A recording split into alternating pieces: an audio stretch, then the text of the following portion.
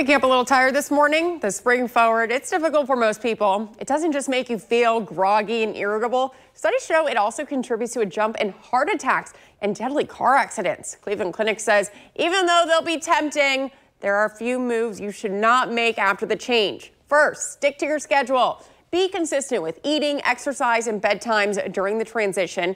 And if you're struggling to wake up, exposing yourself to bright light can help.